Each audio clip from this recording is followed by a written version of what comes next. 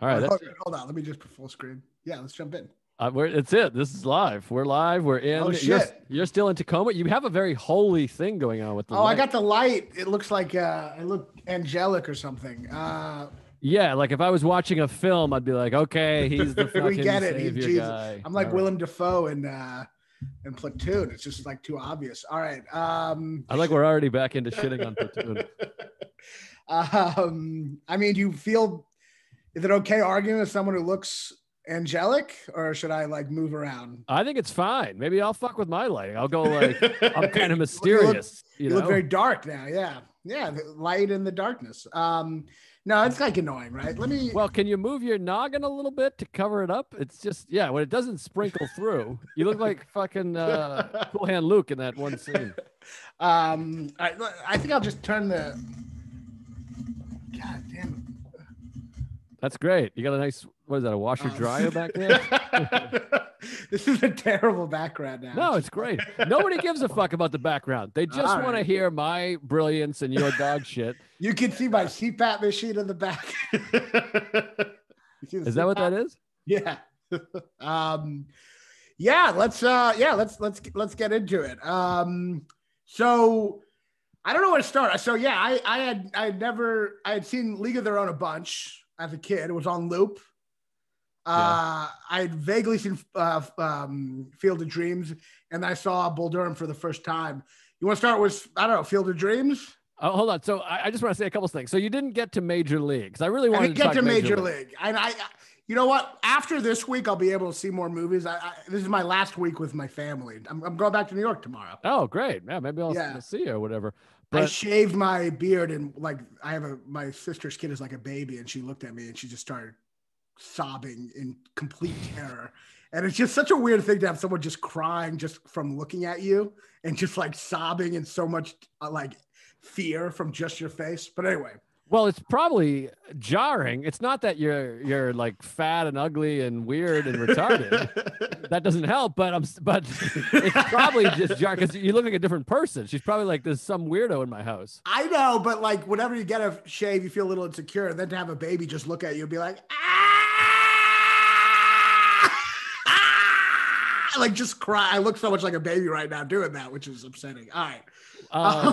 That reminds me of my nephew one time when he was like a kid. He was like 4. Well, first I had the joke about why are your teeth all yellow? And I said, because Santa Claus isn't real. Thank you. But there was another time he was like, your breath is bad. And then there was like a beat, like a perfect comedic beat. And he went, it's always bad. It was so painful because you're like your joke about fat. It's just like he doesn't know. Yeah. He's not trying to be mean. He's just being observant, you know. How's this for like Naked Gun humor? My niece is 5. I once asked her if she like could name all her uncles and aunts, and she said, "They already have names, idiot." Oh wow, that's pretty good. That's pretty good wordplay, right? Yeah, that's tremendous. She is better comic than I am. Yeah, that's what I was gonna say. So we didn't get to talk about Major League. I want you to see Major League because it's such a great comedy, and there's so many great jokes. So, but we'll talk about it another time. Yeah, I'll watch it. Actually, I probably won't, but or maybe we'll do another baseball one. You know, there's like we can do 12 of them. The Natural, and The Sandlot, The Natural, Major League. Right. Bad News Bears, the best one. But I guess that we can do a children's baseball one. You know? Oh, yeah, I guess. I mean, Major League and Bad News Bears aren't really children. Nor is Bull Durham. It's like one of the most adult movies I've ever seen. But what do you want to start with? I saw League of Their Own first. All right, we can start with the League of Their Own. I just want to say this first and foremost, because this, I mean, I don't want to get ahead of ourselves, but our relationship could be on the line here because I'm just going to say Field of Dreams means more to me than most people in my life. And I love all these movies. It's weird because we keep doing this show. And for the most part, I'm such a cunt of a guy and I have a reputation for being such a movie cunt, but we keep watching all movies that I love. Right. And you're out here doing research. I didn't watch any of these because I've seen each of them probably 40, 70, and 100 times respectfully. You watch movies more compulsively than a lot of people, so you can you have it like in your bones. I've seen these movies like once when I was a kid, so I have to like rewatch, you know?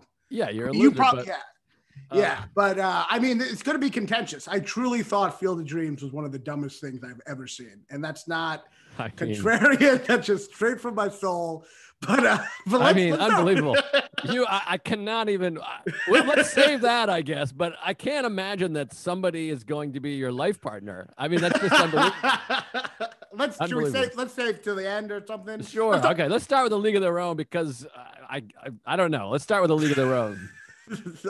What you want to go first, or what do you want to say? You go first. What do you want to say about it? A League of Their Own, I like. It's very good. It's a very good film, and it's fun. It's a little sentimental at times, overly sentimental. And there's some cheese on there, but there's some great jokes. It does contain, and I want to talk about this because you quoted there's so many moments in. Wait, what was that? You quoted a line from it recently, like on the phone where we're talking, not talking, but like you quoted a line. Maybe we were texting a long time ago. You quoted a line, the hard part. Oh, yeah. Well, so it contains a bunch of moments I want to talk about. There's a lot of, all these movies have parallels in comedy to me, but there's a moment in this film script that is one of the most insane. In fact, maybe I'll describe it and you'll know what I'm talking about. Maybe not. I always want to talk about this everywhere, and I'm so glad we have this podcast because it has a place for some of these thoughts to live that I'm always thinking about. It's like stand-up bits, but people don't remember the movie enough, so you can kind of just have to do them on a podcast, Exactly. So there's a moment in that movie that is so crazily written to me. It stands out as like a moment of like, this movie's great, but this one moment is so insane to me. Does it involve psychopathic behavior? Yes, it does. Well, there's a couple. Okay. I wonder which one. Well, we talked about one maybe earlier, so I'm assuming it's that one. But there's one part where the thing that you look back now and you're like, it seems like a funny shenanigan back then, but seems so is when you poison someone to go out on the town when they poison that the lady who's watching them all. I mean, that's an insane. That was like a kind of a fun gag, but that's an insane thing to do, to poison someone. She's poisoned and she's throwing up all night, and they're just so they can go dance. Like like she's throwing up. She's on like death's door. I mean, that's kind of psychopathic. But I assume you mean the ball one, right? Yes. So okay. So we talked about this before. Did it stand out to you watching this movie? It wouldn't have started out. You are right. It's like a trope, but if you think about it, you're like, that's insane. Once you brought it up, I was like, oh yeah, that's crazy. But so for the people who don't remember, when Gina Davis and Lori Petty? Yeah, Lori when Petty. they come in, is it Rosie or Madonna? It's Rosie O'Donnell. They meet Rosie O'Donnell and Madonna, and they're one sets of sisters, and then Madonna and Rosie are best friends, and they're like the New Yorker tough girl. Yeah. And they have a little back and forth, and Rosie O'Donnell's like, yeah, some of you are gonna be going home, and Rosie O'Donnell takes a baseball, which I don't know. I assume you've never played any sport ever, but a baseball is very hard. It's nicknamed hard ball. Yeah. And she takes the ball and she throws it as fast as she can from 6 feet away at Gina Davis's face. And Gina Davis manages to catch it with her bare hand, which is absurd. But if she didn't, the character, Rosie O'Donnell's character, would have fucking murdered Gina Davis, and then she catches it, so it's like, it's all forgiven. We're best friends now. Well, to add to that, when she's like 90 or 70 or 80 and she comes back at the end, Rosie O'Donnell does it again. And now she's like an old lady, and she throws the ball at this old lady's face, and the old lady catches it again. But it's like, yeah, she's attempted murder twice on Gina Davis. Yeah, no, it's because you can kill someone that way, right? Isn't that like? I mean, a baseball to the face. I mean, like probably. I mean, I'm going to sound sexist here. Probably not a woman, but I mean, a man. We're not talking about one. We're talking about Rosie O'Donnell. I mean, that's like that's like a fucking. She's a beast. Well, let me ask you this. Like, so in Bull Durham, not to get too much into it, but they have the part where we asked him to throw the ball at the mascot, and kind of similar to the mascot, it seems like he gets knocked unconscious, which is another trope in movies where someone gets knocked unconscious and no one is concerned, but like do you think that could have killed him, or do you think the mascot outfit is enough to like protect? Yeah, I think he has the big head. I believe someone have to fact check me on this. I believe the Miami Hurricane mascot got shot one time. Somebody shot a gun at him and it missed him or whatever because it's a big Well, giant yeah, head. but yeah, you shouldn't. I mean, just because it's a big head, but you just shouldn't shoot him. No, Like, they should have put one of those. They should put one of those not- on Kennedy. Kennedy should have a big fucking, duck head on. Yeah, he would have survived. It's not fucking armor. Yeah, it will go. But yeah, you're right though. She is trying to kill her, and I think between that and I mean, I still think I think poisoning someone is also just as crazy, right? Like, Yeah, and there was a deleted scene where they fucked her. They ate her out. Passed out on that's wrote on a the train on DVD her? extras. Well, Tom Hanks is like fucking sexually harassing that old hag the whole time. He's like smacking her in the ass and kissing her and then calling her ugly. And like, he's going to town on her. The old lady. I loved you in Wizard of Oz. Great line.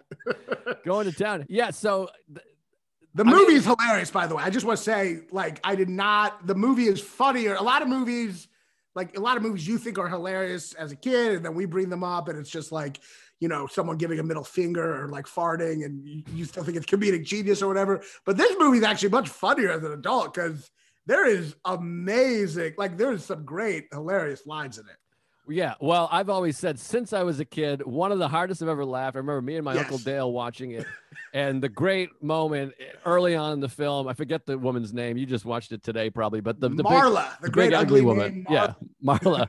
She's hitting balls. They're indoor. She's just hitting bombs everywhere. John Lovitz is the talent scout, and he goes to meet her, and she pulls her hair back, and he goes, "Yee!" And he does like a Lovitz jump back. He makes the face. Here's how amazing it is.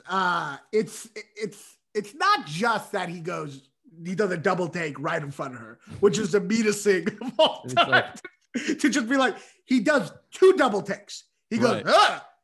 He looks again, does another double take, ugh. And then he goes, "We'll let you know." Like, it's like the perfect joke structure for him to do 2 double takes. It's one of the funniest things I've ever seen. I don't remember that part, but I brought it up to other people, and they all like immediately remember that scene as like one of the funniest scenes. Yeah, it's a memorable scene. It's amazing though to think how politically correct we've become, that a movie as silly and cheesy and sentimental as A League of Their Own is like, you could never get away with all of it. Like Tom Hanks It's so much completely out.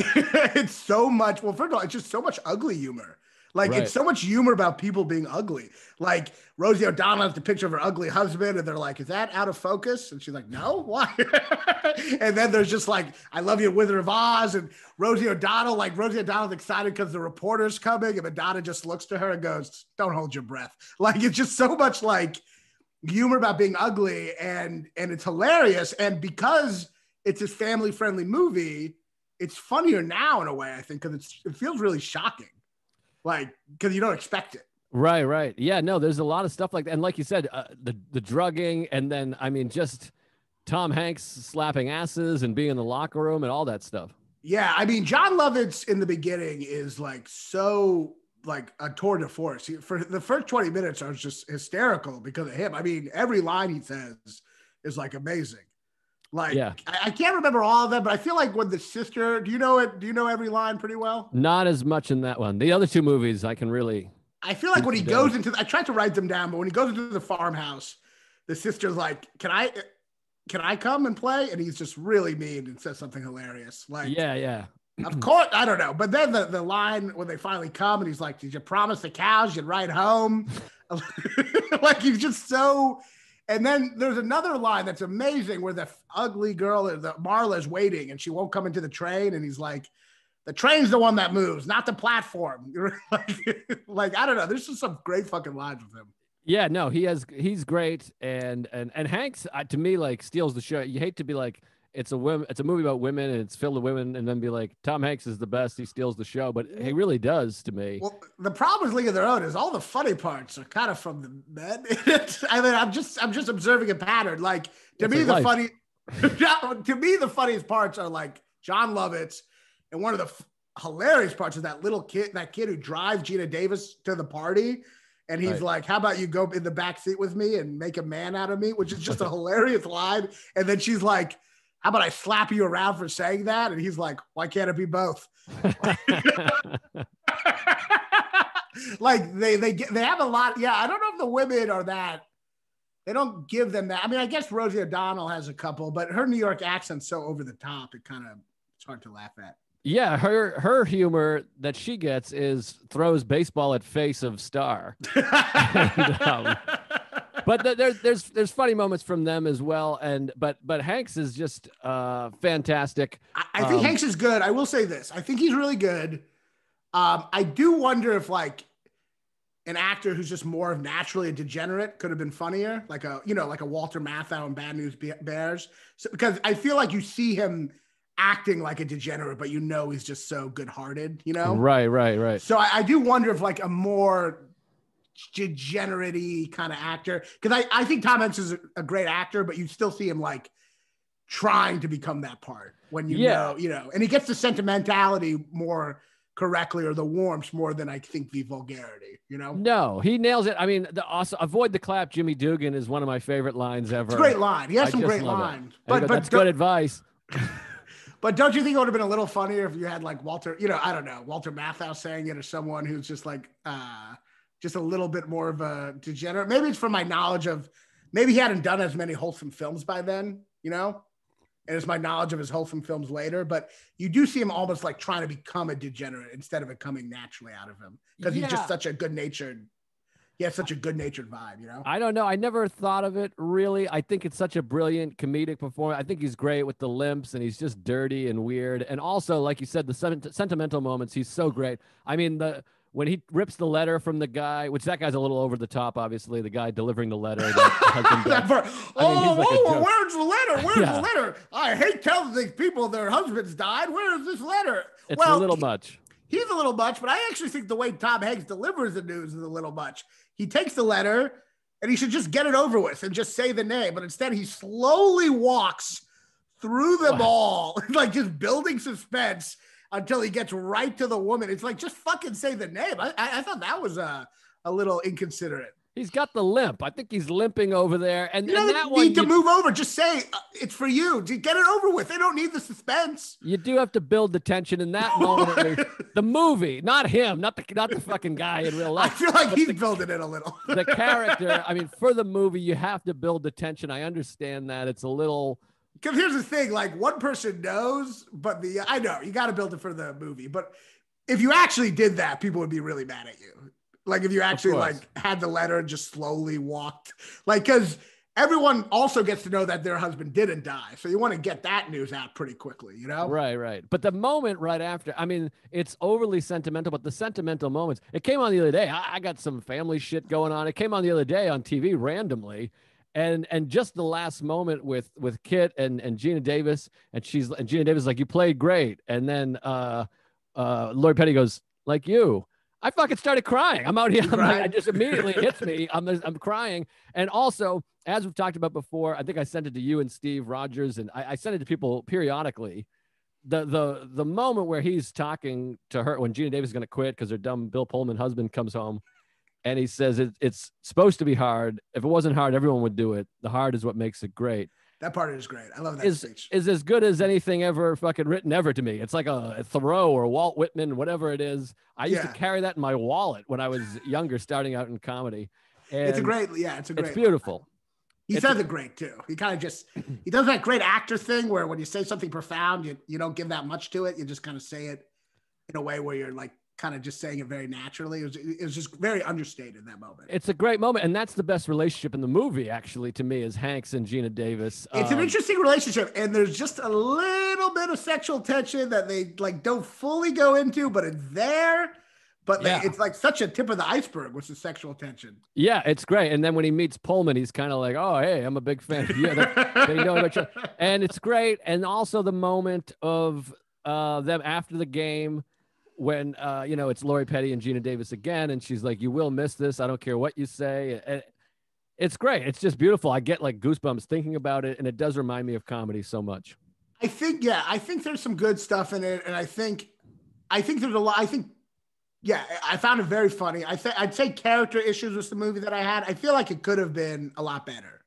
I mean, I think it was funny and I enjoyed it, but I feel like one of the things that I feel like they kind of gloss over Tom Hanks's like transformation. I feel like he's like a complete alcoholic, right? Who does nothing, who's just like oblivious. And then one day he just wakes up out of it and just starts giving direction. And then the next scene, she's about to drink and Gina Davis just hands him a Coke. And that's it. He's done drinking. You know what I mean? I feel like they could have gone more into his transformation from this drunken cynicism to like coaching them a little and then actually showing him get excited and kind of get alive again by the coaching. So I think they glossed over a lot of stuff with him in that sense. Well, the thing is, the there in the title is about the women. So I think they didn't want to get too into his I mean, you can do both. I mean, no, yeah, but you can't just have this full-blown alcoholic and you just hand him a Coke one moment and that's it. I mean, it'd be nice if that's all you needed. You know, it'd be nice if, you know, for sobriety, you're just about to grab your alcohol that you've been dependent on for 6 years and someone hands you a Coke bottle and you're good to go. But it would have been interesting. I think it would have been not interesting more to see a little bit of his like rejuvenation, you know? Yeah.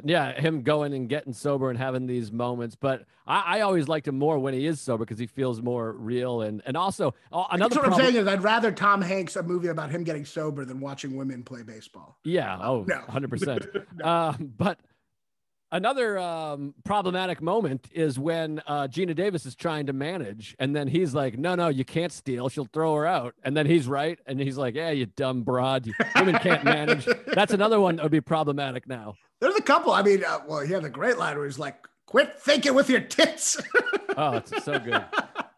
Yeah, no, I mean, yeah, it is interesting because it's a feminist movie at the time, but like, I mean, I still think it's very feminist in the spirit, but like, yeah, there's just a lot of ugly humor or kind of mean humor that probably wouldn't. That's the thing. Ugly humor is funny though. And also another thing is like people get offended by the John Lovitz double take, right? Mm-hmm. But here's the thing. What makes John Lovitz so funny that moment is because he's also ugly. Right. People don't get. Like if he was good looking, that would have been really mean. It's so funny when an ugly person finds someone else ugly. Like there's something hilarious about that. Yeah, that's the joke, of course. Yeah, exactly. If they had Brad Pitt, it would have been what the fuck? But people would still get offended now. They'd be like, because John Lovitz is a man, and it's like, you know, patriarchy, but he's an ugly man. Right. And that's hilarious. Like it's also just funny being really mean and not caring about the other person. Of course. And in front of her father also, who's so sweet. Who's so sweet. And it's kind of like aware of it and doesn't take offense. He's like, yeah, I know she's ugly. I trained her. He's like, I know she's ugly. I really trained her to, he kind of acts like it was his fault. Like his training made her ugly, you know? Yeah. But it's a beautiful film. There's a lot of really touching moments in there. And I thought the ending was so nothing on a base level. It always feels sad. Like nothing makes you face mortality more for me than seeing like hot women be old, you know? Right. It's just like a sad, like seeing Gina Davis at the end is, you know, and her old is sad. And I do remember when she sees as a kid, I remember being really sad when you see on Tom Hanks' sign where it says when he died. Right. I feel like that was one of my first like brushes with death in a movie, watching that. And it was such a real sad, because it's so small. It's just seeing that little, you know, word. And I felt like that was really powerful as a kid, that ending, you know? Yeah. Interesting. Yeah. I'm trying to think of my early brushes with death. I guess Stand By Me, the Dead Kid, but great film. I watched at 5, so I guess that kid being ripped in half. But this felt real. You know what I mean? It was a real thing where you like, most times when someone dies, you don't see them die. You just read about it. Right. That's how we get most death. We just read it. So like, it was like a very real moment. And thank God, by the way, that would suck if we had to see everybody die. They're like, and here's the moment, and it just cuts to John Prine and you're like, geez. I mean, some of them would be fun. I guess so. Yeah, I can name a few. Yeah. Kennedy, we saw die. I mean, you could see the video. Fucking Kennedy saw die. Later. And even crazier, not to go on a tangent, but like kind of like storm. You know how like storming the Capitol, like for me, like I was watching the news already. Like it's so crazy when something crazy happened, when you're already watching the news and then something crazy happened. The craziest is Ruby. People are watching the news. They just see Oswald on TV being moved to another jail cell, and they see a guy come out and shoot him on TV. Yeah. That had to be the craziest thing anyone ever saw on TV. Yeah, I think that's probably the most insane moment in the history of television. My Letterman debut is up there, but I mean, that has to be it, the number one. And also, great moment in the movie that you hate, JFK, where Michael Rooker, who I love, has one of the great deliveries of a line ever, where Jack Ruby shoots Oswald, and then it cuts to Michael Rooker, and he goes, "This is crazy." And it's a fucking amazing delivery. Everyone go check out JFK. It's about 15 minutes in. Great delivery. Is that the only movie where he doesn't play a racist person, Michael Rooker? I mean, he might be racist in that movie too. Well, he works for like a liberal, what was it, DA or whatever? DA, yeah. But that Tom Hanks moment is just kind of like, did that not affect you? There's just something very sad about it. No, it's sad. I mean, there's a lot of really sad moments. The one thing about that movie is it does linger for quite a while. Like the movie, the baseball, there's the final baseball scene, and then there's them talking on the bus, and then they come in the future. It's here's the problem, I think, with the end in that, because I do think it's moving just on a base level of like people getting older, but it could have been a lot more moving. What happens is it's repetitive, because the problem is they already resolved, Gina Davis and Lori Petty already resolved issues, and then it goes to the present time. Right. So everything after that is just sentimentality. What would have been interesting is if they didn't resolve issues in the past, and it gets resolved when she sees her at the museum. Right. Like, but they don't do that. So it's just like, it's like emotionally flat. You're just watching resolution after resolution after resolution, you know? Yeah. And then the fat kid from Teen Wolf comes in. He plays the guy, and it's a little corny. Yeah. It's a corny thing, but it has hilarious jokes. There's some great punch up. Whatever funny guy wrote like punch up to that screenplay, or woman. Well, I assume actually it wasn't. Well, men wrote the script, right? But Penny Marshall directed. Penny Marshall directed it. Yeah, she might have wrote something too. We probably better film people would have looked into that before. But the next movie, I know who wrote. Wait, maybe we should do Field of Dreams second, so we could come back together with Bull Durham. Yeah, let's do that. Assuming you like Bull Durham. Oh yeah. Field of Dreams is so unbelievably stupid. I'm already upset. I don't know if I'm like, do people love this movie? People love the movie. First of all, I'm going to say this, and it's going to be hurtful, but you're already hurting my feelings by not thinking this movie's sport, because I'm not into I don't care about like my dad playing catch with me or something. Yeah, you're not a sports guy. And I was going to say Jew, but Jews love baseball more than anybody. So Jews love baseball, but I don't think they're big onto the father-son catch. I don't think that's a Jewish thing. Yeah, I don't think. Well, Jews don't play baseball; they just like the numbers. I think they're just like you get 300. They like the stats. Yeah, 287 over the course of 3 seasons. But something's wrong with you. Maybe you either have a great relationship with your dad, or no relationship with your dad, or something's up with you, or there's no spirit to you. There's no magic to you. I mean, there's magic in the moonlight here. What's up with me is that this movie is completely pandering, and you saw it when you were younger, and it made an effect on you, which I'm saying is valid. But as an adult, if you saw this movie, you would be like, this is the stupidest piece of shit in the world. Or maybe not. But I'm just going to go on that, because it is so, first of all, none of it makes any sense on any level. Like, one of the things I found so ridiculous is the wife. So her first reaction is, he goes, I want to destroy the farm and build a baseball field, right? No, that's not her first reaction. Well, no, Kevin Costner says that to her. He's like, someone told me I heard a voice and they told me to build a baseball field. And she goes, well, it's crazy, but go for it, right? Which is already weird, right? But whatever. She's kooky. I got to interrupt. You're 20 minutes into the movie. A lot of stuff happens before that. He thinks he's going crazy. Maybe it's an acid flashback. Maybe it's it's pretty quick where he goes into it. Like, he's building that baseball field by 10 minutes in. Maybe 10 minutes, but he does the whole introduction, but a lot happens before then. It's not the initial reaction. It's just a couple minutes in. Fine, but just as an example of something that's just insane, she says for him, she's like, okay, do it. He does it. They're now going bankrupt, right? She's still kind of okay with it. And then she comes out and sees that there are ghosts, right? Yep. She sees that there is a spiritual world, which none of them are that. I mean, they're a little surprised, but not that surprised. But they see that there's a spiritual world. Their whole view of everything has changed, right?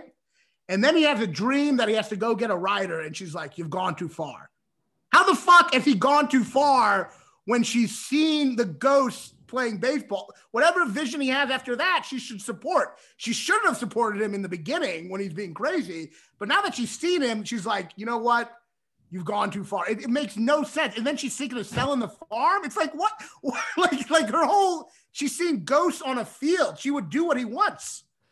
I guess. I mean, that's a really, really nitpicking there. I mean, eventually, it's just like human behavior. Eventually, she does go along, obviously, because she had the same dream. And the reason she supports him is because they're hippies. They're believers in this free spirit. And he should not need the same identical dream. She already has what she needs. Fucking ghosts of baseball players playing on the field. She doesn't need to have the same dream for him to like go out. I would say this also. So they're raising a child and you got to work. So the other thing, the building the baseball field didn't involve him being gone for days. So this one is a little more like, wait, you're going to leave me alone here with the kid for days. I go back to the spiritual world is communicating to him and she has proof of it. So it's just a crazy thing. It just doesn't, none of the behavior in this movie seems like real on any level. And then I guess it's about ghosts, you dum-dum. It's about ghosts. But even magical things need to have the logic within the magic. Within the magic, it needs to have some kind of logic, even within it. Like, I'm not against ghosts, but the reactions need to have some believability. Everything she says is every reaction she has is wrong. Like, each one is not believable. And I think ultimately my big problem is, I think there's a real problem that the whole family sees the ghost. I think that's the core problem. Because the whole family sees the ghosts, there's kind of no conflicts in this movie. I know they're trying to sell the farm, but there's really not. They're just kind of in support of him. It would have been more interesting if he just saw it and you had this tension of, is he crazy or is he not? But that tension goes away so quickly in the movie that you're left without any real like tension, real conflict. Well, that's because it's the value of family. He is in a wonderful relationship and he's a great father. And so they all believe in and see the magic together, which is something that lacked in his life because of his relationship with his father and his mother. I guess I think movies need to be conflicts. And here you're just watching, you're not really watching conflicts. You're just watching a family seeing ghosts together. And then also like, to me, structurally, it's so bad. Like, you know, when you write a screenplay, I think a big thing is you want to make sure to not see the writer's hand, right? You want to make sure not to have these contrived moments where you're like, oh, that's the writer just doing it, you know, even in a ghost thing, right? And in this movie, it is so lazily written, the plot, I guess it's from the book, where the writer is essentially just the spirit is constantly just telling him what to do. And he goes, they're not even clues. Like even the part where he's like, they're talking about the Terrence Mann book at the PTA, right? Yes. I thought at least he's writing something down on a piece of paper. I thought at least there'd be an anagram where you have to do something, you know what I mean? To figure it out. But even that is just like, oh no, I think I should be doing this now. Like it's just a spirit tells him and he does it. There's no clues. There's no obstacles. He's just fucking doing what the spirit tells him. But what I think is you don't understand, and by the nature of your comments makes me think you don't understand. He gets everything wrong. How does he get everything wrong? He will come. So he thinks if I build the field, Shoeless Joe Jackson will come. Incorrect. If I got to do this. How's that incorrect? That's what happens. You mean he being the father? Yeah, but it's father is who comes, not Shoeless Joe. And then Shoeless Joe does come. Ease his pain. He comes first. Shoeless comes first. Right. He thinks if I ease his pain, he means Terrence Mann. No, he means his father. I know, but it's like you're just throwing things in the movie. There's no like it. I guess it's just like, to me, it's just easy to write a movie where just telling someone to do something and then you have that moment at the end. I mean, it's obviously all about his father. I don't know. I found it like so pandering and it's all about this like American nostalgia. We got to come back. We got to go backwards. Sorry. So they're saying he's getting the message, ease his pain. And he's I got it. And then the reason he thinks Terrence Mann is because he happens to go to a PTA meeting where they're talking about Terrence Mann. So he's like, oh, yeah, this is another sign, which he's incorrect about. He's not fully incorrect because Terrence Mann is part of the plot. He's part of that thing that is needed here. Because Terrence Mann believes also, because he also has the spirit of the 60s. Right. It's about the spirit, man. That's what I'm saying. So that he is part of the whole thing. He ends up being part of it. He was part of it from the beginning. He's a 60s writer who has no more passion and he needs to go back. He's part of it. That's why his father's name is in the story. Of course. No mistakes. It's all just a tapestry. But it's like, make it like a little like more difficult. And then it's like, when he goes into that, when he's go to the doc is dead, and then suddenly he's back in the 70s with the ghost. I'm just confused by the rules of any of this. There's no, even if you're making a movie of magic, and I'm sure all the comments are going to be like, you're taking it too seriously. Even in the world of magical realism, you still have to create rules in it that make some kind of sense. He's just back in the 70s with Doc Graham. Like that town is just suddenly, that part is so confusing to me. It's a beautiful moment, and he just goes along with it because it's fucking magic, man. It's so trite, and the doctor who gave it all up to be it's all just wholesome nonsense. It's just like not real. Well, that's a true story. That part, the Doctor Moonlight. I thought you were gonna tell me the movie's true. No, Moonlight. Hilarious if you're like that movie's true. You know, this all happened. Yeah, what do you love? I don't want to just be like fight because I know this means a lot to you. What is it about it? Because obviously people love this movie, and I'm watching it. I'm like, this is nonsense. It's so pandering to this like American nostalgia to the point where it feels like a spoof. It's so contrived and corny, and there's no conflicts. But what is it? I don't want to just shit on. Like, what is it? What is it that makes it so appealing? Who is it pandering to? I don't understand that. It's pandering to people's sense of like this kind of wholesome pastime nostalgia, like this idea of like things used to be great and we can go back to that time. You know what I mean? It panders to that sense of like wholesomeness that just isn't a real thing, I guess. Well, to me, it's about the spirit of belief and believing in magic and reconciliation and redemption and all those wonderful things. But it's not a challenge to believe if you hear a voice and then you build it and then the ghosts come. I mean, it would have been a challenge if no one else saw it. That would take faith, but the family sees it. And I do think that's a big problem. The fact that the family sees it right away makes it kind of like, all right, it's real. Because they believe in him, because they're a loving family. But it takes away conflict. A movie needs to be conflict, not just everyone getting along. So much conflict in the movie. I mean, that's just insane to say there's no conflict. What I love about the movie, first of all, the score is amazing. The music is good. amazing. The score is good. You could just stop there. The score is good. I think all the acting is just pitch perfect. And obviously there are things that, I mean, I love baseball. Baseball is one of the great loves of my life. And I did have I don't know how to complicated relationship with my father and baseball, obviously. But you can't just put it at that. That is what makes it in my top 10 movies of all time and my favorite movie for many years of my life and still top 3 favorite movies of my life. But that's not what makes it a great movie. That's what makes it so special to me and so amazing to me. But that's not what made it a Best Picture nominee. And our friend Roger Ebert giving it 4 out of 4 stars. I'm glad he's dead now, honestly. That makes it all the rest of it nonsense. So, I mean, first of all, I think all the acting is just pitch perfect. It's just beautiful. There's so many great moments in there. I mean, when they're driving in the van, they're like, I don't know what we came here all the way to Chisholm for. And then they pick up a kid and it's him. I mean, that's such a great moment. It's so mysterious. There's great jokes in it. It's hilarious. It's all handed to him. Like it's clearly real. He knows it's real. So like, of course, what they're doing is value. That's my issue. It's like, it's not like the thing where like, oh, I'm crazy. Clearly he's not crazy. His family saw it. They both saw it on there. It's not a test of faith because it's like clearly obviously a real thing because it's confirmed by so many people. Because it's interesting they bring up the Jimmy Stewart movie, Harvey, in it.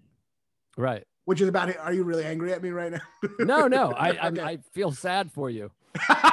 Well, it's just, I don't like, to me, it's not a like, it's easy to say like it's about believing in magic, but it's right there. Like it's obvious that it's real. You know what I mean? Like, I don't know. It doesn't seem like a big challenge or a big leap because the whole family saw it.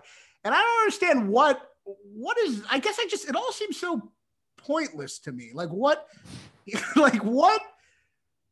actually is happening? Like explain it to me from an actual like logistical perspective. What actually is happening in this movie? Well, I mean, it's hard to explain because like the question is so nonsensical, and I feel like you're being obtuse. What is happening? Nothing happens. Trying to pull a Shawshank Redemption insult on me? Yeah, I mean, it's just. Well, what I know, it's such a strange thing of like what I mean, so much happens. But there's logic to other things that involve ghosts. Like someone is speaking to Kevin Costner to bring back these baseball players. So these baseball players, we don't know who that is. I guess that's the mystery, right? Yeah. So these baseball players just chilling on his field and they're just playing games. There's no like mission. They're just there to play games. Right. They're just there to like practice. Well, they got banned from baseball, and so now there's a place to play baseball. Right. But they're ghosts. Certainly. And they're just playing on this field. But they're not, there's no like mission there. They're just playing. But it's all there just to have him play catch with his father again. Yeah, well, the movie again is about dreams and redemptions and connecting with people that and that's fine, but it's all abstract. There's not like a real thing with his father that they develop. It's just like a line. It's all like there's not a real like none of life is in this movie. It's all just pure I'm okay with things being fantastical, but like none of life is in it, you know? I don't know. The nitty gritty, the raw stuff, you know? I don't know what you mean. I mean, first of all, it's a father and son that stopped talking to each other, have an estranged relationship, but and they reconnect. Yeah, but you don't know the father in the movie. It's not talked about. So it's like... They talk about him quite a bit. No, it's like you don't know the character. It's just like... I mean, if they had flashbacks with the father, is there some relationship, you know? They introduce it in the beginning. They introduced in the beginning and throughout. But you don't know they have one line in the beginning and one line near the end. That's pretty much it. It's not like when the father comes in, you're like, oh, finally, this relationship we've watched this whole time. You know what I mean? It's purely a universal image without anything specific to it. There's no real, all you know is that, and by the way, this is the conservative part of the movie. All you know is that he read a counterculture book, which is another thing is weird that he seems to not really know Terrence Mann that well as a writer in the beginning. What? Well, she seems to know it. He seems to be kind of oblivious and then get really into him. And then he mentioned at the end, it was a Terrence Mann book he read that made him hate his father. Do you remember that part? Yes, the boat rocker. Yeah, they got in a fight about it. It's a little bizarre because it's just like, I don't know. He doesn't seem like really, I don't know. He didn't seem connected to Terrence Mann the whole time. And then he mentioned that at the end. But anyway, that's kind of like, he read this book and it made him, it's kind of like saying, I feel like a big message of the movie is that your conservative father was not wrong and you shouldn't yell at him. No, he loves Terrence Mann too. I don't understand what you're talking about. He loves Terrence Mann too. And the part about the book breaking up him and his father, that was a joke to fuck with Terrence Mann. He says, why when you were 14? He says, that's when I read the boat rocker. And he's like, I'm kidding. And what really happened was he said, I could never trust a guy whose hero was a criminal. Right. He was like busting his balls. Right. And he was a huge fan of Terrence Mann. He was just not as outspoken about it because he was sitting there thinking in his head. Right. I thought he does say, I'm kidding. Like, I'm not blaming you. But I thought he was saying that really did happen. I mean, I think it happened. He was like, I'm kidding, but I did read the Terrence Mann book, and that made me like angry at my father. I think that's real. By the way, I think Terrence Mann is supposed to be mirroring J.D. Salinger. People say that, but it's not really J.D. I mean, I feel like it's more like, J.D. Salinger didn't write these like necessarily like counterculture books. I don't know. Well, first of all, he's black. Well, I think I believe in the book. Well, I mean, it's also like casting is involved. Also, they're not going to get it. I thought it was like it seemed like more like James Baldwin. They're like everyone said J.D. Salinger. I'm like J.D. Salinger wasn't like he didn't write these countercultural books that were like and talk about like civil rights movement and shit. I think in the book, I could be wrong. I think in the book it was J.D. Salinger. Was it? I could be wrong about that. Yeah, well, they flipped it a little because he's definitely a more politically conscious guy. Like J.D. Salinger was like a recluse, like this guy was like an activist writer, which J.D. Salinger was certainly not. Right, but then he became a recluse. Yeah, I guess the reclusive part is, I guess, at the end. What is that? Crown Heights? Was all the Jews and the blacks? What? Because he goes to see him, and it's like, no, that's in Boston. They're in Boston. I don't even think I don't even like the fact that you think they went to New York is just mind blowing to me. Oh yeah, the Insane. Dodgers. Yeah, they're the in Dodgers. Crown Heights. That's where Fenway Park is. I don't know baseball stadiums. I don't know which one. That's the. But I thought they're going to see the Dodgers. No, it was the Red Sox A's. Oh, right. I mean, this is a movie I've seen. Legitimately, this is the movie I got the I've movie. seen I the just most didn't. in my I just life. don't know. I don't know baseball, so I got confused. It looked like The Crown Heights. Dodgers. I mean, the idea of this movie taking place in Los Angeles is just insane. And the take of conservatism having anything to do with this movie is so bad. Honestly, like, you're not offending me. You're just dumb. You don't know baseball. You have no dad. Whatever. It is conservative values. It's like it's no. That doesn't. It doesn't. I don't mean conservative like necessarily like a hardline Republican value. I don't mean that. I mean conservative values in the sense of like this nostalgia for the past being better and trying to conserve those values. That's what I mean by that. It's not even a nostalgia for the past being better. It's showing like the 60s, that person and the father, they should come together and just reminisce about how the past was great, which it wasn't. That's like nostalgia and a bit of a lie, but like they're like trying to show how we can both believe in this lie. You know what I mean? But it definitely makes the 60s look as like him kind of being juvenile, yelling at his father, not talking to him, you know? I mean, I'm so like lost for words with some of how bad these takes are. I'd rather hear about how Home Alone led to fucking Columbine. I'm not like, this is how, like, I'm honestly surprised that, like, you know, you have a great taste, you're a smart guy. I'm surprised, like, this movie, I mean, I guess it's connected to your childhood, but like this movie makes no sense, isn't about like real things. And that doesn't mean a movie can be about ghosts and be about real things, but it's all just promoting this mindless nostalgia. It's all pandering to sentimentality. That's the insane. Baseball speech was James Earl Jones. It's just like one of the great monologues in history, but it feels like a speech you'd see an animatronic say outside of a baseball museum. That's honestly what it felt. And by the way, the lines they give Ray Liotta are so terrible, like are so awkwardly bad in the beginning. I mean, he does a good job, but like when he's just like saying, the cool of the grass. Anytime you have to describe grass in dialogue, it's just like the hardest things you can say. That's because you're a Jew that's never been on grass. I mean, I don't think I can't. The cool of the grass. That's what I miss. The cool of the grass, the smell. I don't know. It's just, you don't think his dialogue's cheesy in the beginning? If it was about, pens and calculators, you'd be all over it. Really, they give him like some of the they give him some really hard lines to say. I wish I could bring a clip up because I know every line. What line do you want? He says the cool of the grass. Yeah, the thrill of the grass. Yeah, say that whole speech because Kevin Costner's like, what does he say? He says, "Do you miss it?"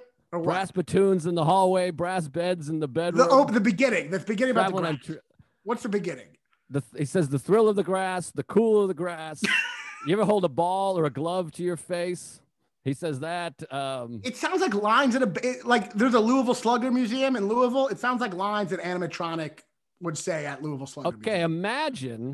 Imagine you're not able to do comedy. I mean, the world would be thrilled, but imagine your feeling if you couldn't do stand-up for 70 years. And then you walked into whatever bullshit club you work in Kentucky. Wouldn't you go, the feeling of the mic in my hand, the smell of the popcorn, the cum on the couch? No. That's because you're heartless. That's why you don't like the movie. You have no sentimentality. That sound in the room, right where you... I feel that way. That feedback of the microphone. This is the difference is I'm sentimental and you're not. I'm connected to these things. And the movie, by the way, is about a father and son and the difficulty of a father and son relationship. And it's not because that's not in the movie. I mean, they talk about it. It's not actually, you don't see anything with the father and son. You do at the end. It's called the climax in film. Yeah, but it's an abstract concept. You don't know, like he's just throwing a ball with the younger father. That's not like a real relationship you're seeing on screen. He introduces him to his granddaughter, and then the dialogue that I'm sure you hate because you're just a heartless, mean person. I think you might be a conservative, but the moment where he says, "Is this heaven?" and he says, "No, this is Iowa," and then he asks his dead father, "Is there a heaven?" Now this is a son asking a father the biggest question, the most important question in your life: is there an afterlife? And he says, "Oh, yes, it's the place where dreams come true." And then he looks around, he looks at his father, he looks at his wife and child laughing and has this moment of connection with his whole family, including his dad for the first time. And he says, "Maybe this is heaven." That's shit you put on a coffee mug. That's as good as filmmaking gets. It's up there with you George put on Bailey. a pillow. No, it's not. George Bailey, there's like suffering and like real issues and like suicidal shit. That's coffee mug shit. No, like the whole it's and he midlife already crisis. Okay, we got to wrap up. It is midlife crisis, and it definitely feels like it's like he created a man cave. It's like a man wrote it's like every dad came together to write a script, and the script is ultimately about a man creating his own man cave and his whole family being in support of it. That's really what the allegory is. Okay, so here's a point that you'll love this because it's about fucking politics and bullshit. So Kevin Costner's character, Ray Kinsella, is from the 60s, the idealism of the 60s, of we're going to change everything. They're trying acid. They're playing it. He marched. I tried to like sitar music and I met him. He fell in love. And now he's into the Reagan 80s. None of it has happened. Now it's Reagan. They're going broke like so many fucking people in middle America that Reagan was supposed to do good for. And now it's all coming apart. He's going to be foreclosed on. And he's having this midlife crisis of, I never took any chances. Remember that spirit of the 60s we had when we all were going to change the world with free love. And here I am just living this mundane life. I don't like it. It's the same every day. And and he's still reeling from a lack of relationship with his father. So he takes a huge chance, believes in magic, like the spirit of the 60s, not some concern. It's not Goldwater. It's not the spirit of the 60s because he's not trying to change the world. He's just trying to like live in this fantasy of cornfields and baseball, what it means. It's not the spirit of the 60s. It's a conservative spirit of believing in some kind of myth. He's trying to right a wrong. He's trying to right several wrongs. And that is the spirit of the 60s. I think the spirit of the 60s is waking up, not going back to sleep. Finally getting to catch a ball with your dad is like, I don't know. To me, I want to see a movie about a character who doesn't get a chance to do that and how they live and how they cope with that. To me, it's just like look, we come from a very different place. You like sentiment and I don't, and this is the ultimate sentimental movie, right? So that's where we're at. I mean, A League of Their Own is more sentimental than this movie. We are the all-American food, but absolutely not. This man's movie is one of the most sentimental movies. This is more sentimental than any chick flick. This is more sentimental than any chick flick. I truly think this is one of the most sentimental movies ever. And I don't know, to me, sentiment is like an enemy of art because it just makes you believe in like things that aren't real and it kind of numbs you to sleep instead of seeing the reality of things. I'm not saying there's beautiful things in life, but I don't know. Nothing's felt earned in this movie. It was all about, there's no suffering to go with the moment, you know. It was fucking Bailey. I mean, that's life. That's suffering and learning appreciation and gratitude. I mean, it's sentimental too, but there's suffering in this. It's just, to me, it's the whole thing is just like kind of sentiment the whole time, and it's easy sentiment. Yeah. Well, I'll tell you, there is suffering in being a 38-year-old man and feeling like your life is meaningless and mundane and desperately wanting approval in relationship with your father who's passed. That's suffering. I don't think they go into that enough. But that's fair. Am I going to get attacked? Well, if anyone, for the comments, I'm not going to read them, but I'm going to send them to you. I'm going to screenshot them and send them to you. If anyone supports me, please post that in the comments because I cannot be the only one who thinks this. No, I'm sure somebody fucking. But I'll tell you what, they're gonna be conservatives. They're gonna be right wing fucking nuts that are like fucking fuck you. I hate hippies and whatever. The conservative take is really silly. I mean, it's silly. I don't know. To me, it's sentimentalizing the 60s and kind of in a way taking away its spirit, which I think is the ultimate conservative, you know. But yeah, so anyway, I like Bull Durham. We got to move on to Bull Durham. We got to go to Bull Durham. Do you hate me? Do you hate me? No, I like you very much. I think, I you would have said love before this. I feel, most definitely. I feel that it makes me feel sad that you got nothing from this. And I mean, you like the score, which is a masterful score by Hans Zimmer, I believe. Or maybe Bob Horner, actually. James Horner? No, James Horner. I need the sour to go to sweet. It's just all sweetness. And by the way, for other people comment saying I'm heartless inside, I guarantee you I've cried at way more movies than you have. I've cried at so many movies. It's actually an issue. I don't cry in real life.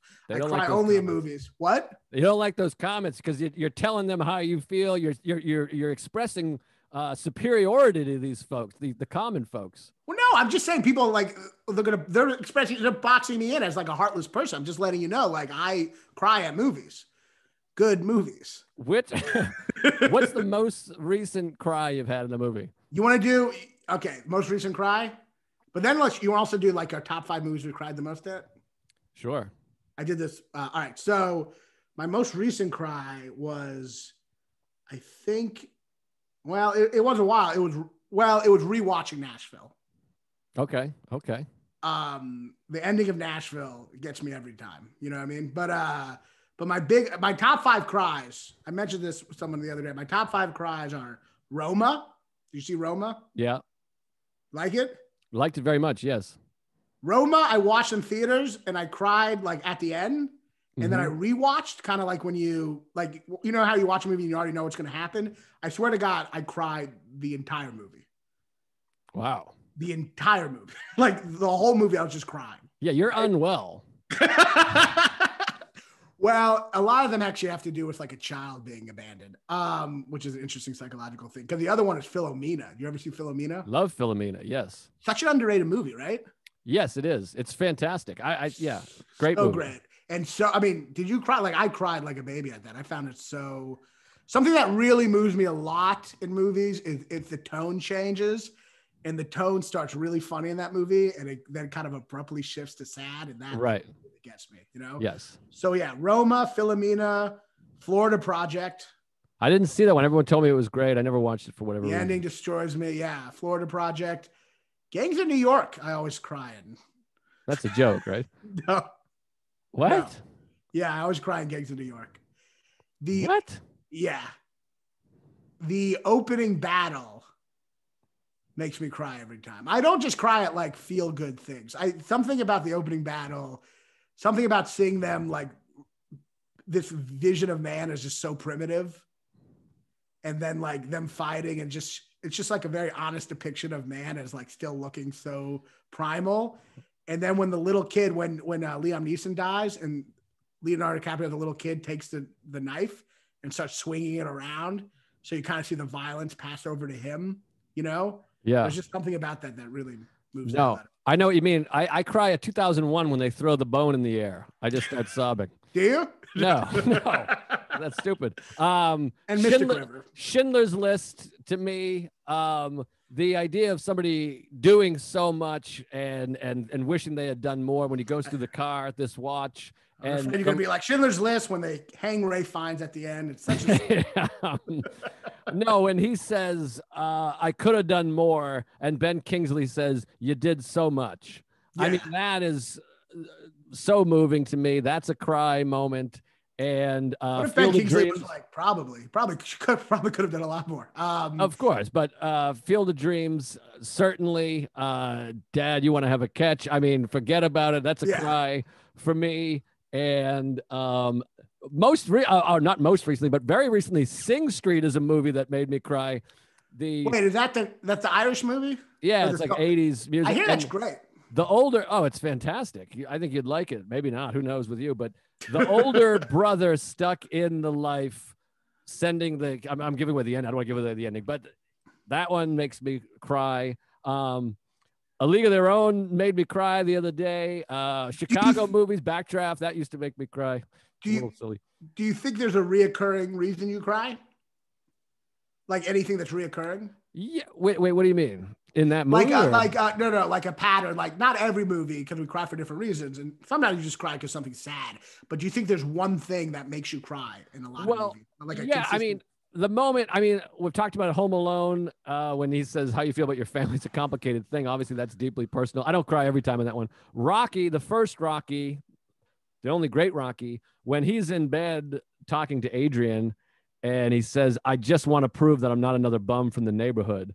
Mm-hmm. I mean, that to me makes me cry. But yeah, it's things that I relate to. Like, again, Sing Street, I can't really talk about without giving away the fucking climax, but somebody being sort of stuck in a life and rooting for someone to get out of the life is so emotional to me. And that's how I feel about my own life of getting out of the town. getting out of the town. So that's a big one. It's Yeah. stuff about getting out of the town, stuff about family. And fun. Yeah, and Schindler's List, the idea of like, did I do enough? Was my life valuable? Did I give enough? Did I give as much as I could? Which is something that I think we'll all wrestle with at the end. Yeah, I mean, with Schindler's List, you don't need to find a psychological reason. It could just be that the Jews.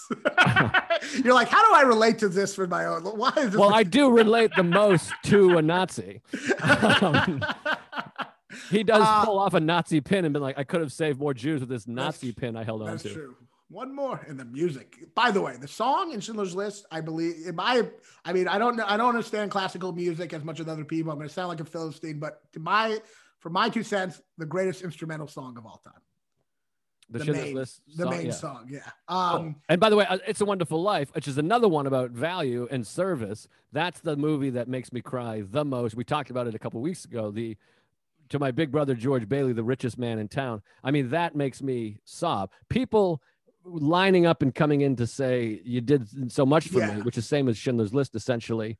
So it seems like almost like approval would be the reoccurring theme. Approval that you did the right thing. Approval that you made something out of yourself. Looking for like kind of like acknowledgement and approval, right? Of course, yeah. I mean, look at the career we've chosen. I mean, to me, that's like my ultimate sort of fan. That's the problem with now we're getting into deep psychology, but this idea of like, obviously I didn't get something growing up that was like, no, you're of a value, you're meaningful.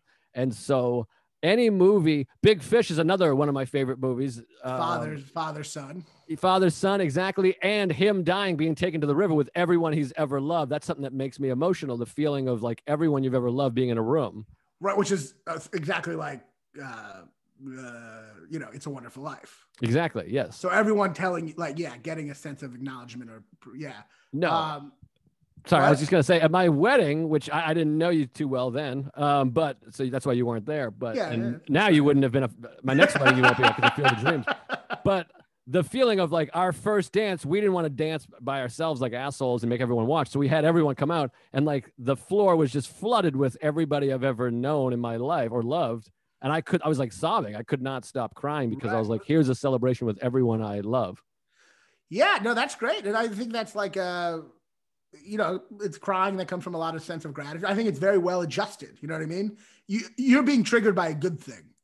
You know what I mean? Like, I think for me, a lot of them are like childs that have been abandoned, like Roma. She loses a child, and then Mystic River, the child, and then Philomena, she loses a child. Right. And Gosford Park, which, have you seen that? Yeah, I saw it you said you loved it. I saw it in the theater, and to be fair, I was 17, but I was like, what is this bullshit? Yeah, that's one of the greatest movies of all time. You should watch again. It's incredible. But that also is about giving up a child.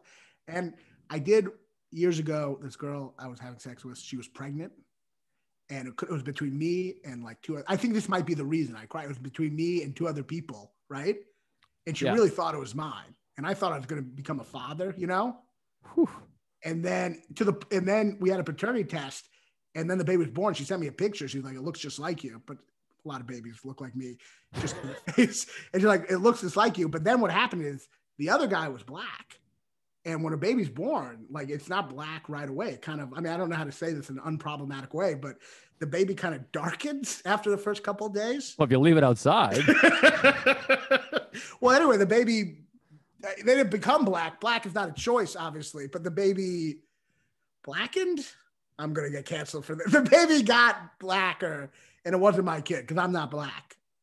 Right. I would love if after everything I've said on Tuesdays with Stories, if you got canceled. Because some person that loves Field of Dreams is like, fuck this guy, I'm taking him down. It'll probably happen. And I don't have much to be canceled from. No, that's true. But yeah, so I think maybe that possibility of like I could have had a kid, but I didn't. I think that maybe affects me personally. Right. Interesting. But also the movies I cry at are all like masterpieces. So I just have, they're just great movies, They're also very sad what happens in the movie. It's not just sad, Yeah, they're masterpieces, unlike Rocky and It's a Wonderful Life and Schindler's List. Those fucking pieces of garbage that I named.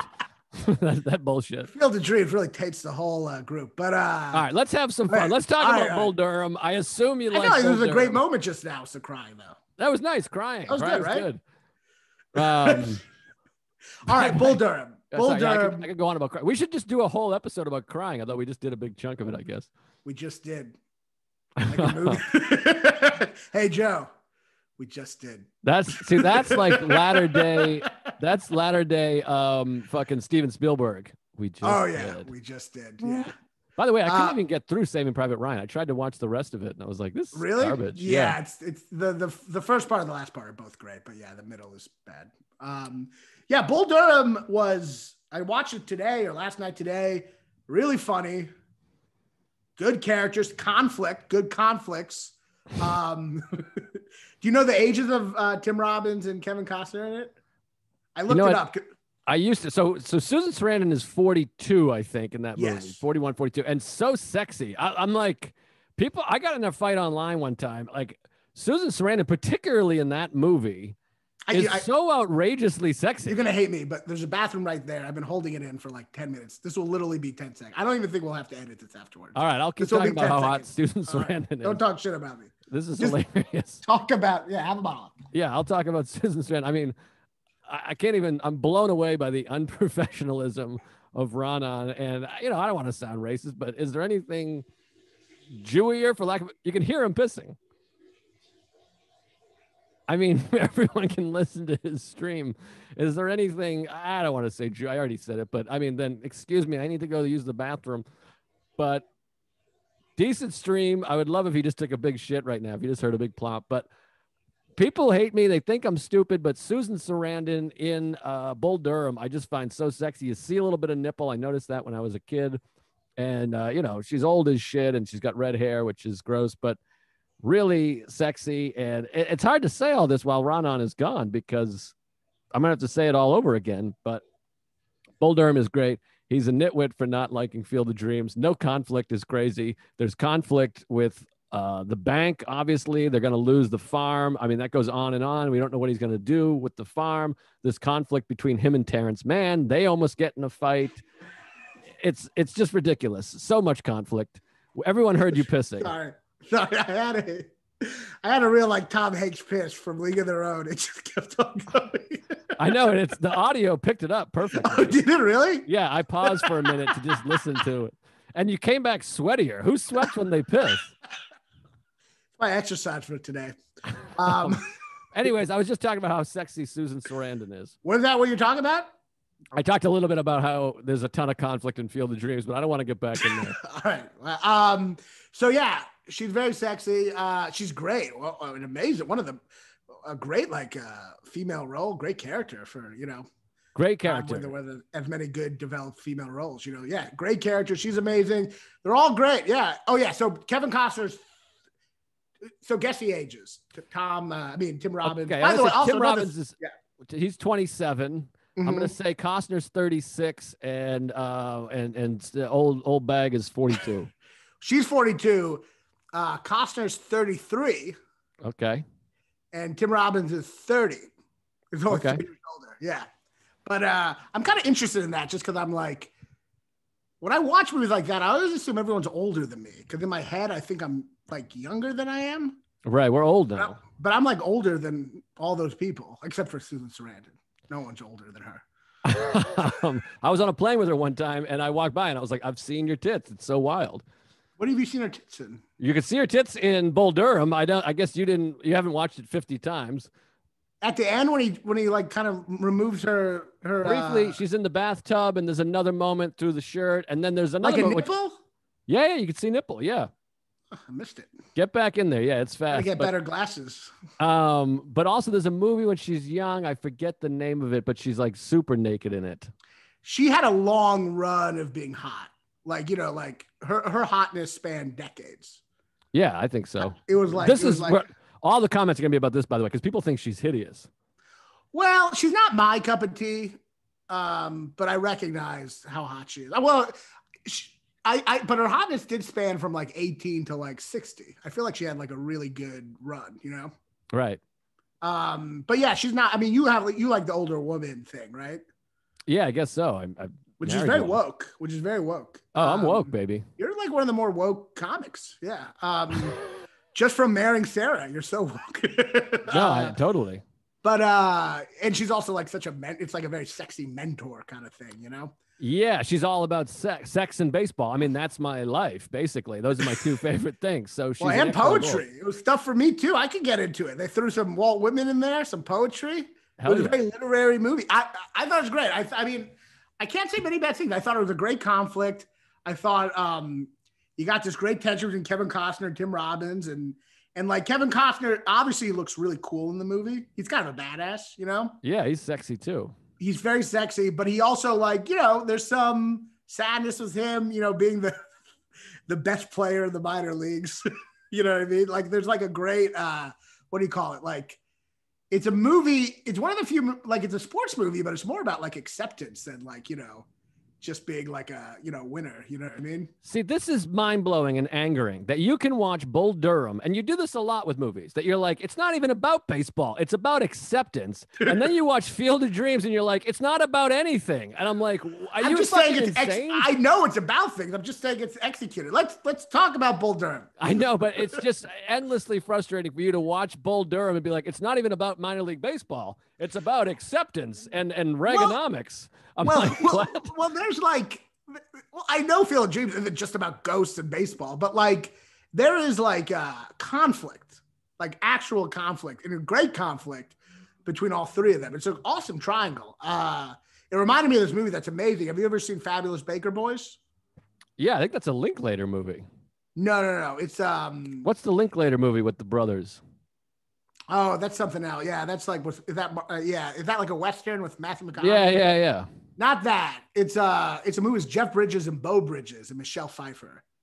I feel like I saw it, but I don't know it too well. Jeff Bridges, it's a perfect metaphor for like a road hack, because he's like this amazing jazz pianist, but instead of like playing great jazz, he just goes on the road with his brother, and they play at like nursing homes and like just like restaurants. They're just like, they became like a corporate act, you know? Right. But it's great. But anyway, I thought it was hilarious. And very adult. It's a very adult movie, don't you think? Like, yeah, I was just listening to the commentary with Costner and Tim Robbins, which is fun. But I guess Ron Shelton, who wrote it, was his directorial debut. He also made White Man Can't Jump and a couple other things that I'm forgetting right now. But he was a minor league baseball player, yes. And that's why it's so everyone, all the baseball players say it's the movie that got baseball the best. Oh yeah, because he played in the minors, and there's great baseball stuff. And Kevin Costner's a switch hitter in the movie, which I don't know if you noticed that he hits from both sides of the plate. Ambidextrous? No, that's not ambidextrous. He just hits from both sides of the plate. Yeah, which is not a metaphor, I don't think. Do you really think I would have noticed that? Would you have been very surprised if I did? I didn't even know switch hitter. I would have. I think most people don't notice it, so it's a fun little fact. But I was listening, and Ron Shelton said he wanted all those swears in there, and they said, what do you make of the TV version? He's like, fuck the fucking TV version. He's like, I hope this movie's never on TV or an airplane. So, because he really wanted to make it real. Yeah, there's something, maybe it's because I would see these other like family-friendly movies about baseball, but there's something about it just seems so mature right away. It's just like very open about sex and about like, you know, like career and like, I don't know, it's a very honest portrayal of people, you know, and they're just like fucking, and it's like very political kind of fucking. I don't know, it was very honest and very adult and very sexy. Yeah, and the characters are all so well written and so well defined and hilarious. And there also is so many parallels with comedy, the getting older and trying to look out for the young guy and being jealous of the new guy passing him, but still having this wisdom.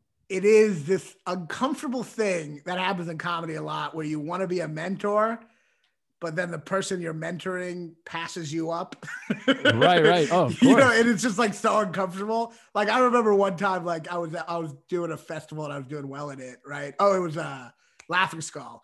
And I was talking to this young girl and like giving her advice, like being all cocky, and I was like attracted to her, and she had got kicked out. She had already got, you know, like she had already lost in the festival, the competition. And I was giving her all this advice and trying to look all mentory. And then the next week she was on Fallon. That's hilarious. And I just felt like she just surpassed me so quickly. And I'm like, what the fuck am I doing giving advice? Because I went farther in a fucking competition. That's great. Yeah, it's something in comedy a lot. You really got to beware of like being too mentory, because the young will pass you up, and then you feel like a fucking asshole. No, I had that with like Dan Soder. I was like, I'll show you around, Pat. Like Dan Soder was like answering phones at Stand Up New York, literally. And I was like, come to Caroline's with me. I'll take you around. And same with Norman. I'm like, hey, come open for me in Hartford and all this. Like and 12 different comedy legends that you used to refer to as kid. Yeah, 100%. And I'm like, yeah, I'll teach you the ropes, sonny boy. And it's tough. It's tough because then you go from that to jealous, and it's just like a weird, and that's what happens in this. Like, yeah, exactly. Exactly. But then of course it's acceptance, and then the not being able to hang it up when he's cut and then he's taking the bus to another place is so great. I love that. I love the ending. It's beautiful. It is interesting. So when he throws, when he doesn't listen to the catcher, when he doesn't listen to Kevin Costner, and Kevin Costner just tells the hitter the play, that's pretty crazy, right? Or is that like a thing? Like that seemed like a pretty crazy thing for him to do.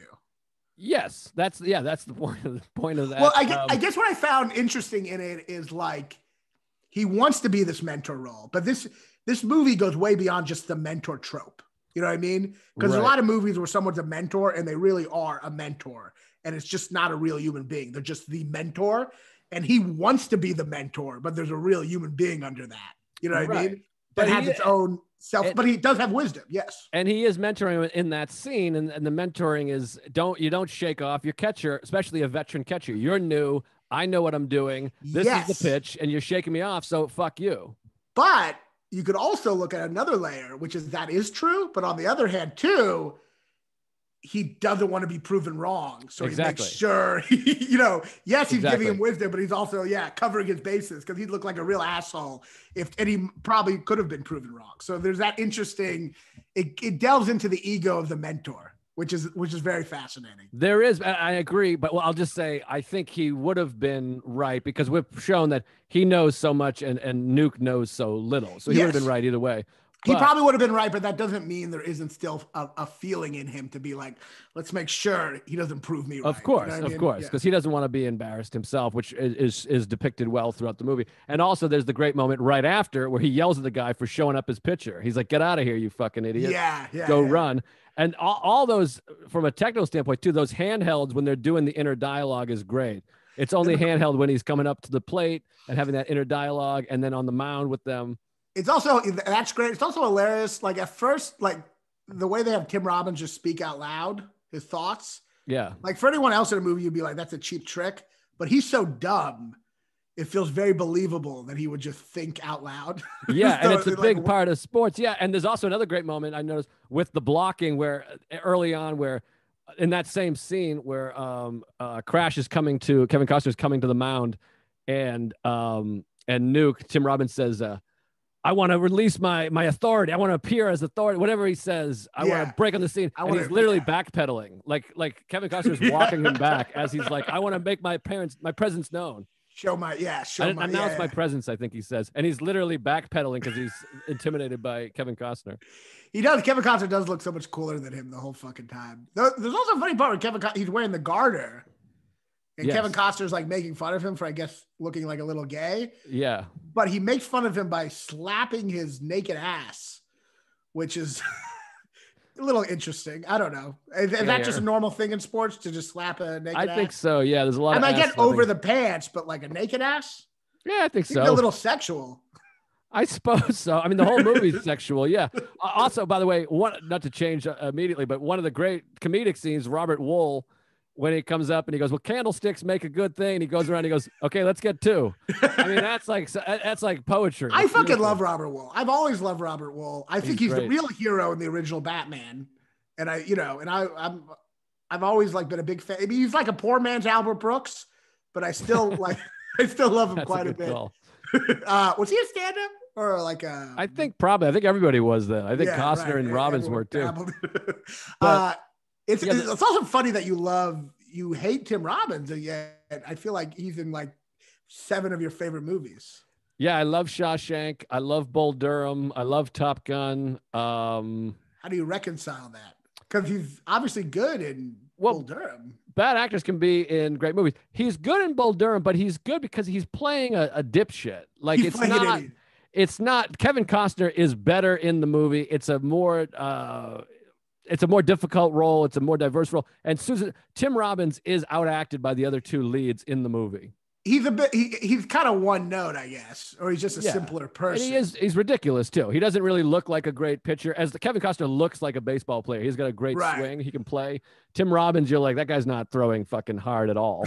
but Tim Robbins, he does stupid well, like very well. He does. He is good. That's his best movie, I think.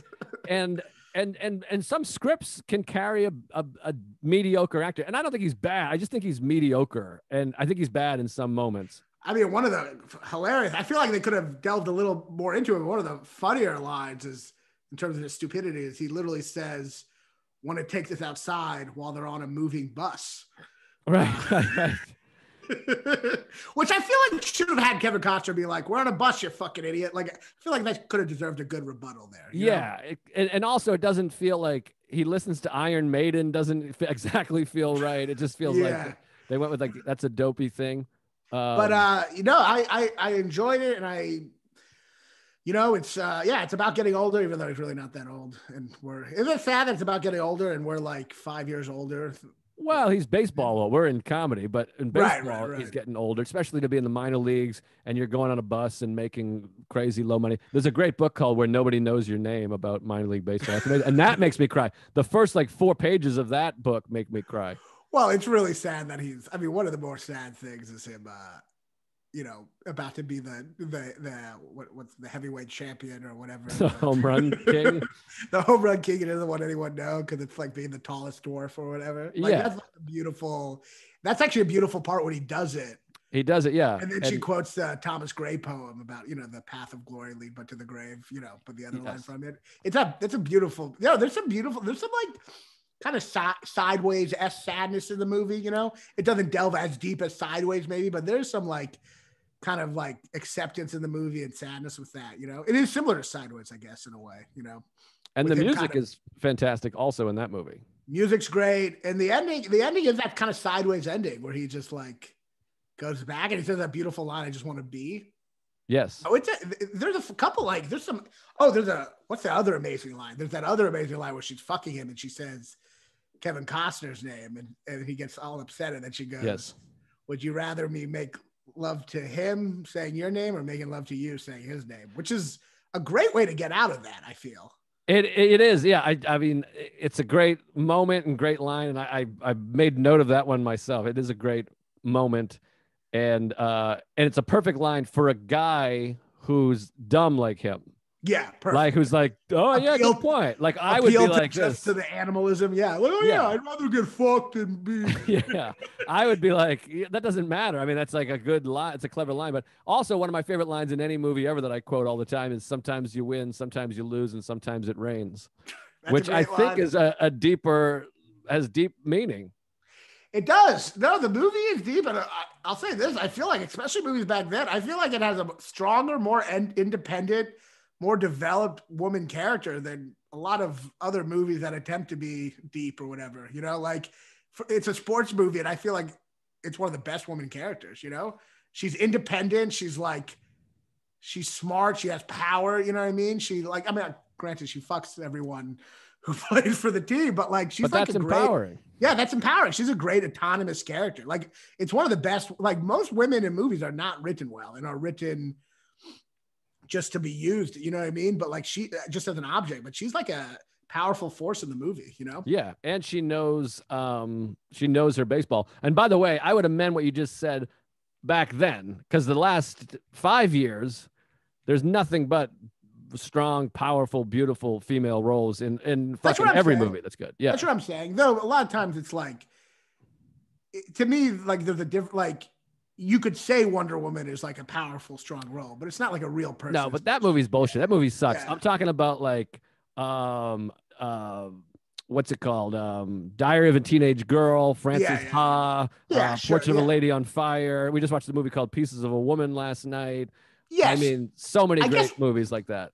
I guess what I find surprising in this is that you would think it's not just that, like, it's a baseball movie where these two guys are fighting over a woman. And that scenario, you would definitely not imagine in your head this amazingly developed woman character. That's the kind of scenario where you think, especially when two guys are fighting over a woman, that's the kind of thing where you think like the woman would just be used as a prop, you know? Right, right. And so it's like a big surprise to me, like that she's so well developed, you know? Even No. Sideways, which is a great movie, like the woman is not that well developed in it, you know? Yeah, I guess. Yeah. I mean, maybe you just don't see her. But every woman is just so shallow in every movie, and they're just like boring, and you know, yeah. But a lot of women hate Sideways, though. By the way, well, that's because a lot of women are fucking idiots. That's what I said to Chloe Radcliffe, and she got really mad at me. Really, Chloe didn't like Sideways. A lot of women say this thing, which is like the worst thing ever. I hate when people say about it. They go, "Who cares about a bunch of white?" older men or something, or a bunch of older men. I hate this thing where it's like you can't make a movie about certain like groups anymore, you know? Yeah, well, that's coming from your woke team. Yeah, I am not a fan. And people say the same thing like when Succession came out, which is an amazing show. Who cares about a bunch of rich people? Like, what do you mean? Any life is interesting if you do it well, you know? Yeah, that's how I feel about Field of Dreams. But I mean, well, no, that's a crazy thing to say. I mean, like to me, and I don't mean Chloe is a friend of mine, so I'm not talking about Chloe, but like if someone watches Sideways and is like, this movie sucks, I'm like, oh, then we're not.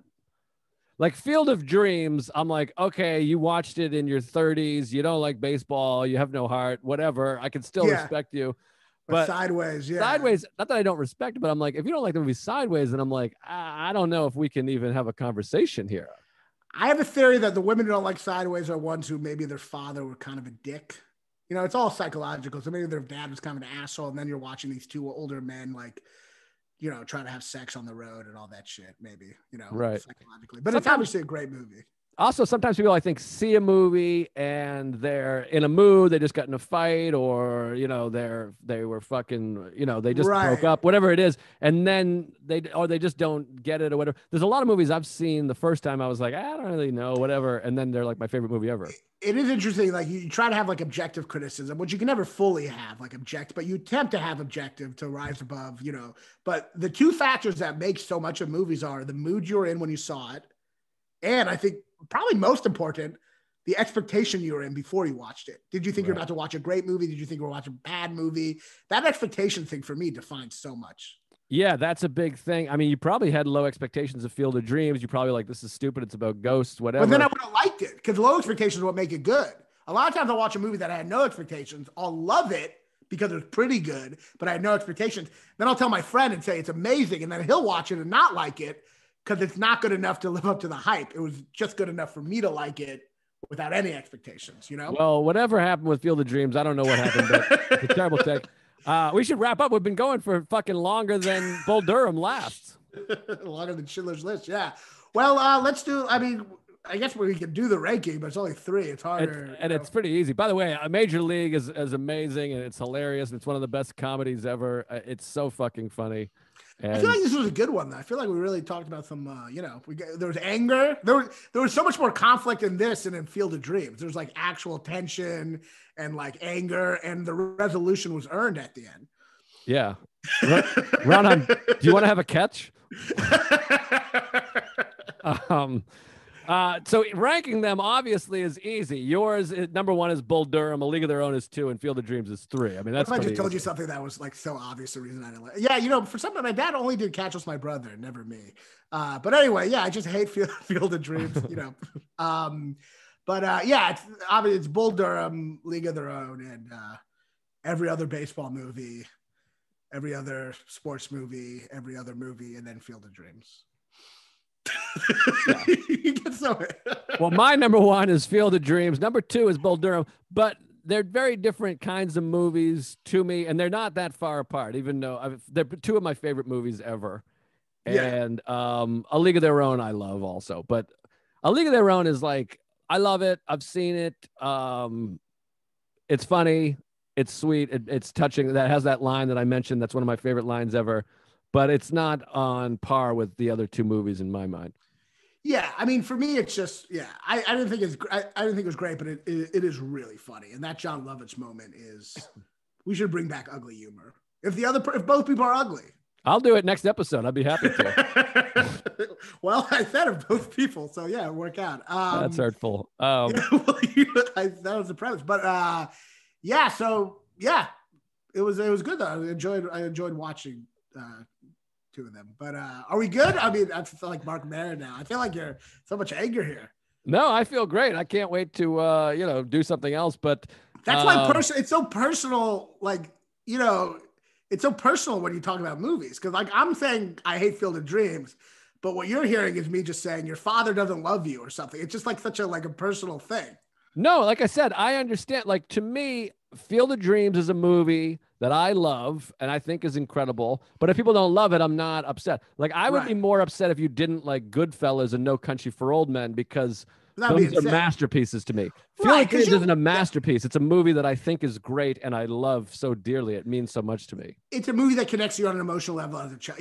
But critically, you connect to it more emotionally than critically, maybe. Right. I get more mad. I'm more mad at the people that say Casino is better than Goodfellas than I am with you thinking Field of Dreams is bad.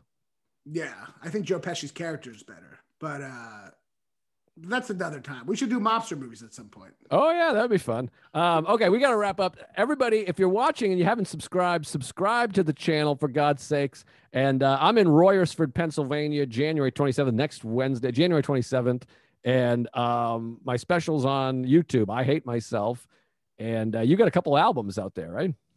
Yeah, I got my album Downhill Ever Since. Another album that's not as good, but it's out there and there's nothing I can do about it. Same. I have the same thing. And I'm doing my solo show, Raanan Millie, on Sunday, January 31st at 7 p.m. Eastern on Zoom. Ticket link in my bio at Raanan Comedy. It's free, Raanan Comedy. And yeah, I'm back in New York this Friday.